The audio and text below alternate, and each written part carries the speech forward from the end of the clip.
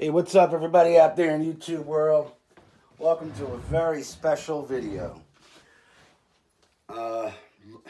This is over 40 years in the making, okay? This is a very special tribute to just the Sylvester Stallone movie knives, all right?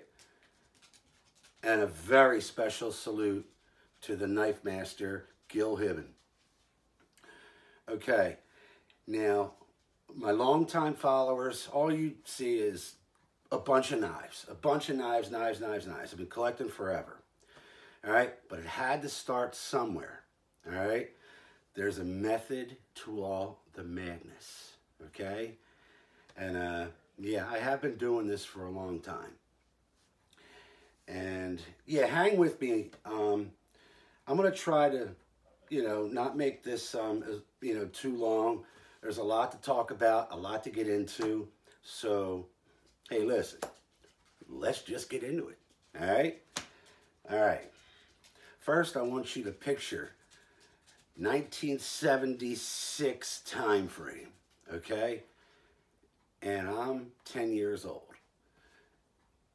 My bedroom was just covered with posters, wall to wall. You couldn't even see paint, okay? I'm going to show you like little photos of basically what was on my wall. All right. So let's take a little walk. Okay. Then we're going to get to the knives. First and foremost, my childhood hero growing up was the Lone Ranger. Okay. The original Lone Ranger. I must have been about 4 or 5 years old when I first was turned on to him, the Lone Ranger and Tonto. Then when I was about 6 or 7, Evel Knievel. Oh, I wanted to just grow up and do that. That's what I wanted. I wanted to ride motorcycles, jump off ramps, on a horse though. I had a fascination with Jaws too, all right, in '76. All right, I had this poster, in the room.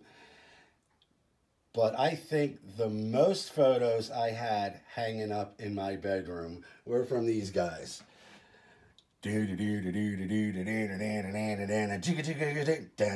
Yes, Kiss, ladies and gentlemen. They were the end-all, be-all to every band on the planet. Yes, they were like my favorite band when I was like 9, 10, 11, 12 years old. All right? Oh, when I was 9 years old, there was my hero right there. The $6 million man. And what's funny is, I grew up, got out of the Navy and met my wife. I'm married 28 years now, and it's so funny that she was a huge Bionic Woman fan. So that's why I included her in this little picture here. All right? My sweet wife, Linda. We'll get to her a little later. Let me see. Yeah. So anyway, the $6 million man. So of course I just didn't have dudes hanging up, right? And sharks. I had one of the most famous posters of all time. Farrah Fawcett. Gorgeous. My favorite Charlie's Angel. And of course, I did not like the Dallas Cowboys, but I sure did like them cheerleaders. Come on, who didn't like the Dallas Cowboy cheerleaders?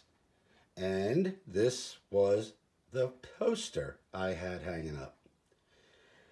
Okay, so now we're talking like 3rd, 4th grade. This guy was a hero. Henry Winkler, Arthur Fonzarelli. Was he not the coolest? To me, he was the Lone Ranger and Evel Knievel rolled into one. This is the poster I had. Him on that Triumph. I believe that was a 49-50 Triumph. Check that out. Hey. So how cool is it that he's in a movie I was like 9 or 10 when I saw this. The Lords of Flatbush. And around the same time, Happy Days was huge. And then, one of the greatest films of all time, Rocky, comes out. So now I'm just beside myself. What's going on? And this was filmed in like my hometown, Philly. I'm a Philly boy, ladies and gentlemen. So I'm like, you're telling me that Fonzie and Stallone are in this movie together. How cool is that? So now, this is how it all started, believe it or not. So this was my fun, times growing up with all these childhood heroes. All right, and this went on from 76, 77, 78, and pretty much, stayed with that. Which then led to, are you ready? Are you ready? Rambo, 1982. First Blood. And there is the Jimmy Lyle special. Well, it's a replica. All my knives are replicas. Okay? A lot of you guys might not know this, but there's a book by David Morrell called First Blood. I do believe it's still available for purchase. If you have not read it, I highly recommend it. It could change your life. It changed Stallone's. This was written in 72. And Stallone took the book and adapted it into screenplay. Rambo. Now, when I saw this knife, I'm like, I gotta have it. All I got was those cheap knockoff versions. I must have had 2 or 3 of them. They broke, I lost, whatever. All right? Now, I did have a couple butterflies, and I had a buck 110, but, they were nothing like something like this. This is just, a jaw dropper. Okay, let's go to 1985. Stallone's still going. Rambo 2. And there is the Rambo 2 knife. All right. By the way, these are Hollywood collectibles. Now, not only do I have the Rambo 2 knife, I have the little boot dagger. All right. I believe these little guys are kind of hard to find. They're numbered as well.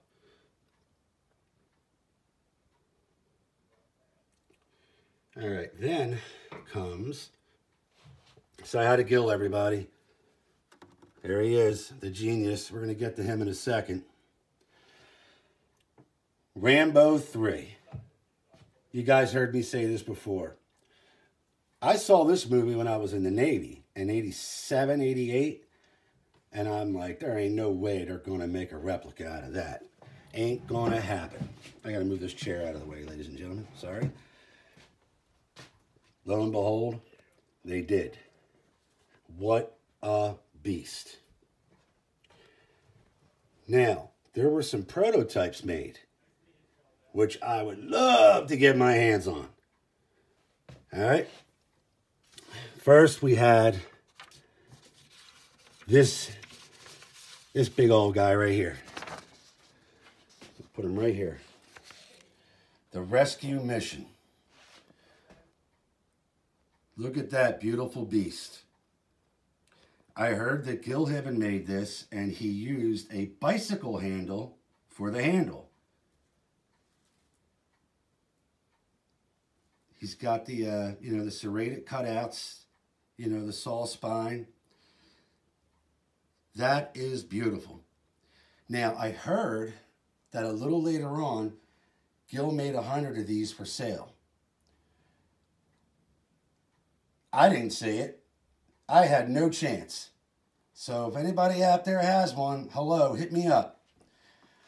I'd love to see this beauty. right here. And there was another one from Rambo 3 that was kind of fascinating. And that was,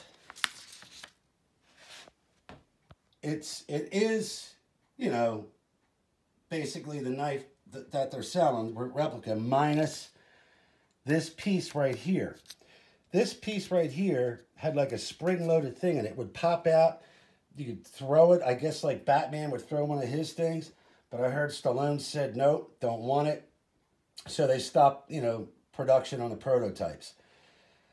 But so many of these knives were already made, they just kept it as is with that cutout all by itself. See? See right there? So they just mass produced them. Again, I would love to get a hold on one of these puppies. Okay? Oh, here's a picture of Gil with the original rescue mission knife. Gil, if you have another one, please hook me up. All right? I see he's got one. And check this out. That knife is actually was used in the mine scene in Rambo 3. It was used. You see it right here. Here's a still from the scene. That is the knife that was not used in the movie, but used in this scene. They said, oh, too late. We already filmed it. Moving on. And that was the end of that. So it did get a little screen time. But how many people actually caught that? That wasn't that guy. Okay? So there's my little Rambo 3. Next, we move on to the Rambo 4. It's a little dark down here. Gonna have to just take this out. Simply called Rambo, the 4th installment. There we go. Apparently, Stallone loved Hibben so much, he said, we're using you again, buddy. Make this one crude. Make it crude. Okay, now, here's a fact. GIL HIBBEN officially holds the record for the most knives used in Rambo movies. His were used in 3, 4, and 5. Yes, they used his machete in Rambo 5. Jimmy Lyle, 1 and 2. Okay, here's something confusing. In Rambo 4, okay? You with me, everybody? In Rambo 4, the director's cut, you see Stallone throw this knife away, the Rambo 2. Okay. Later on, he makes the machete, but uses the sheath from the Rambo 3 knife. He just cut out the bottom part of it to make it fit. Now, it would have made more sense in the director's cut had he thrown away number 3, because he's using this sheath. Do you guys know what I'm saying? You with me? And here's just another movie poster of Rambo 4. All right? I like that one because he's actually holding the machete right there. All right, I need 2 seconds to change things up. I'll be right back. It's going to get better, ladies and gentlemen. I promise you. Hold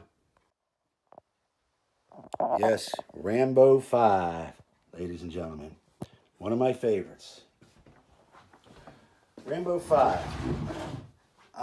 We see, in 2008, we see John Rambo. He finally gets convinced to go home. And in 2008, the last thing you see is him heading down that long driveway.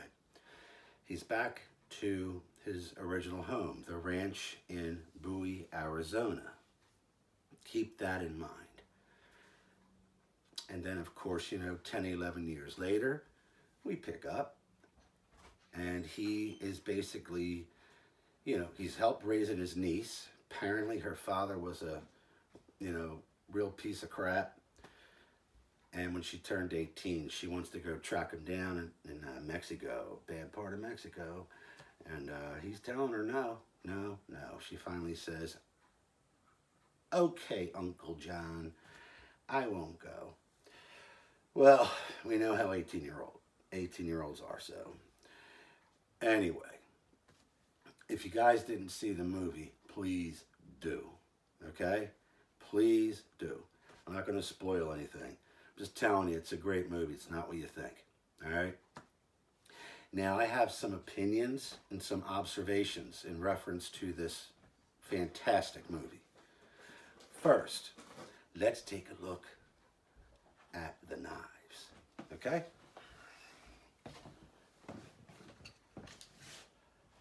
Gentleman by the name of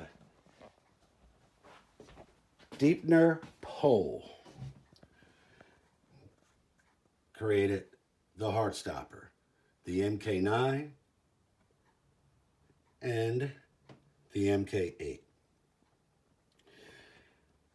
The replicas are still not available.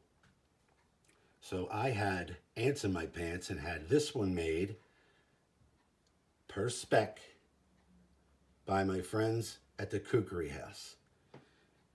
Everything is pretty identical except for one or two things, and they did that for obvious reasons. They don't want to be sued, okay? Let's call it what it is.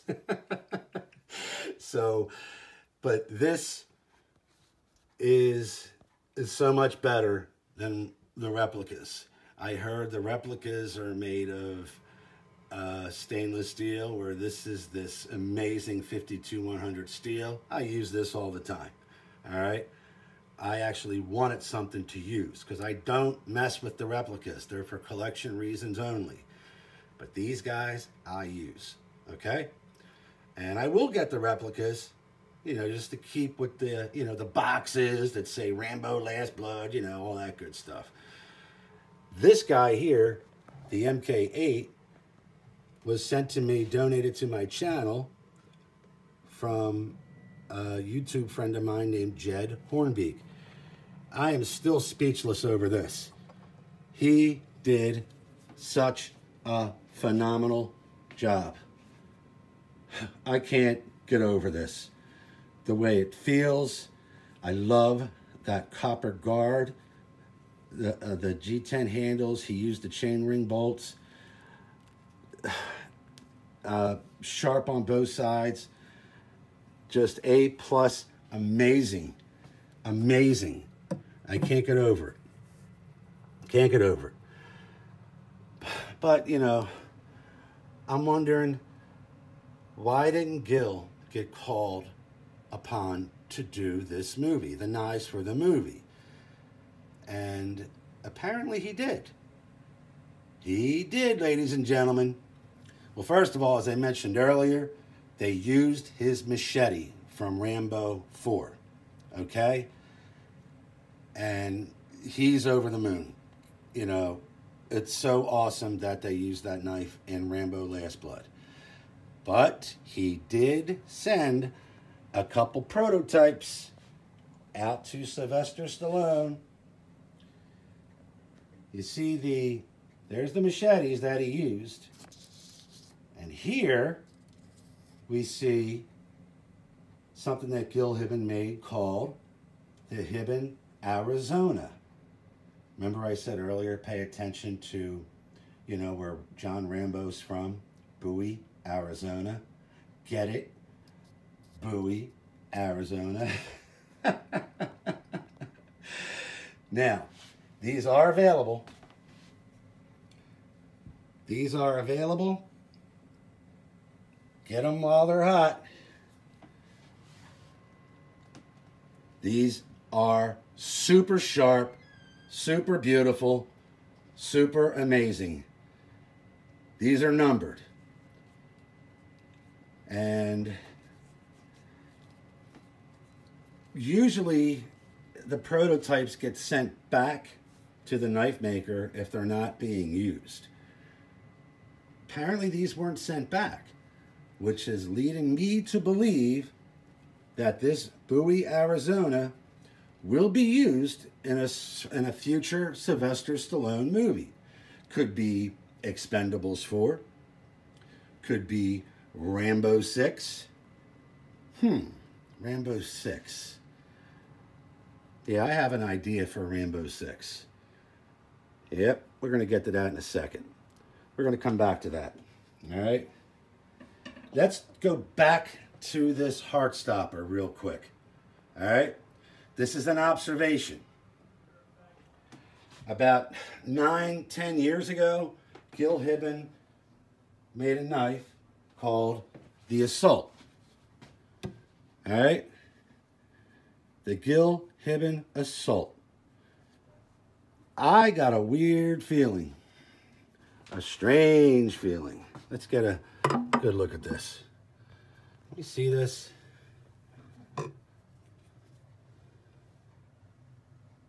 Okay.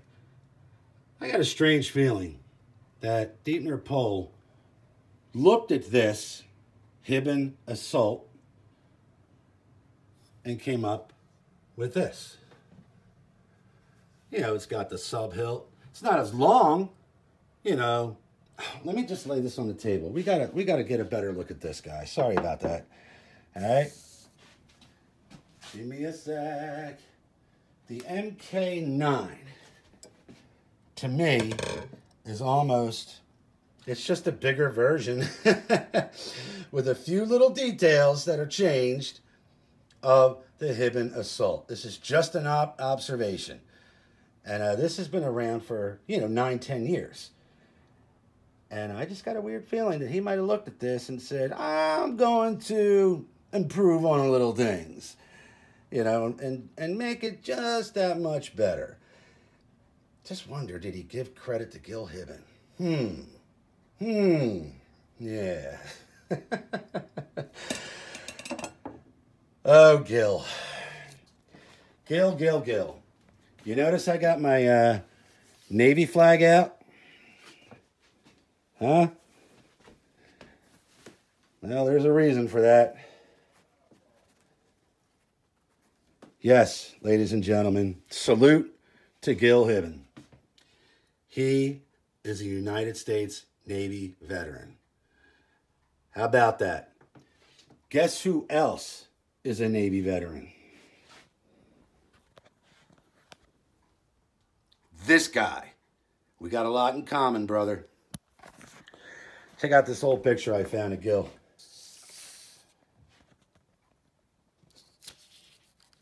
Gil during his Navy days. I believe he was in the late 50s, or I was in the late 80s. Check out my man.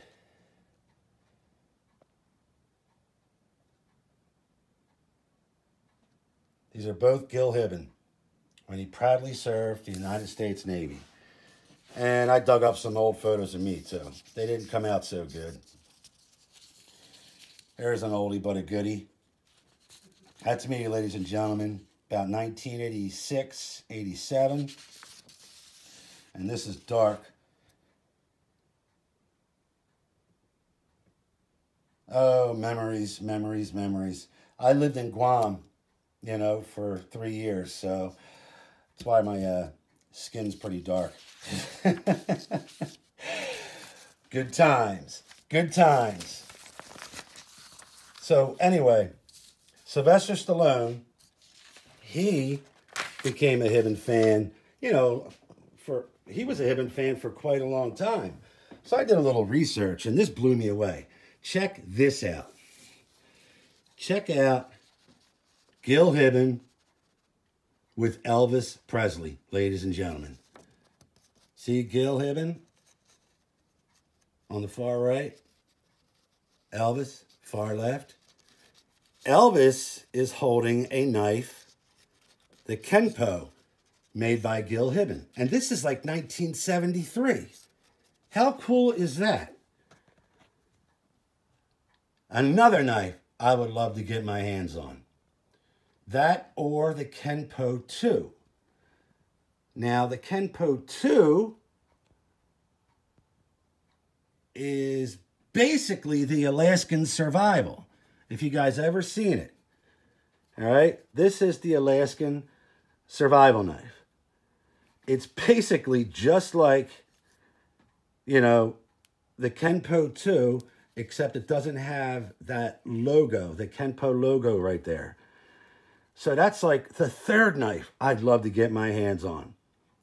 First, that, you know, that green bicycle handle sawback rescue mission.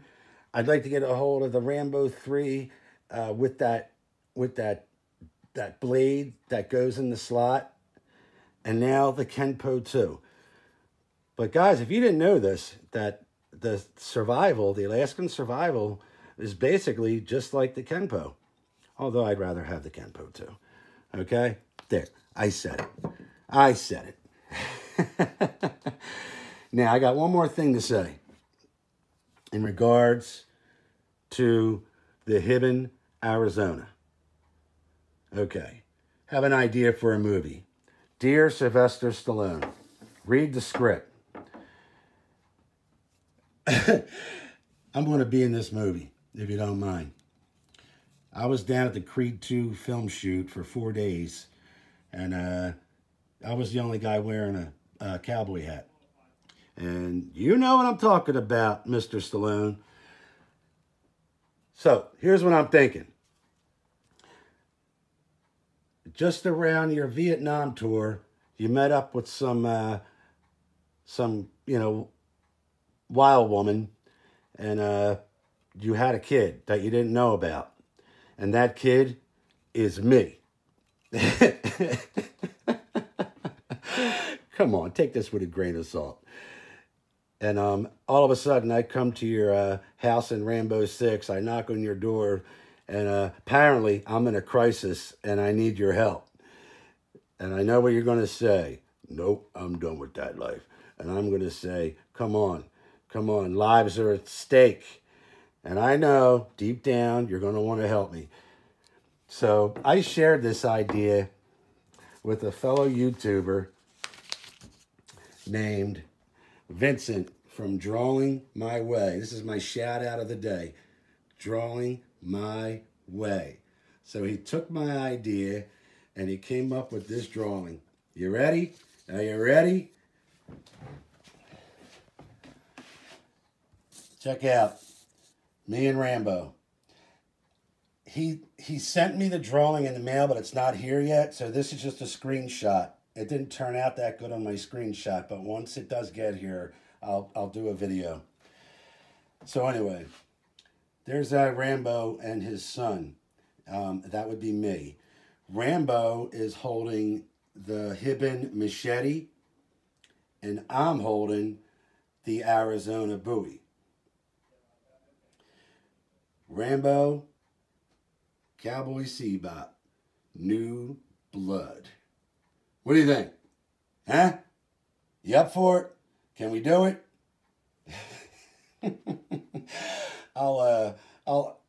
My next video, I'll give you the finished, you know, project. But hey, this kid did pretty damn good, huh? I'm digging it.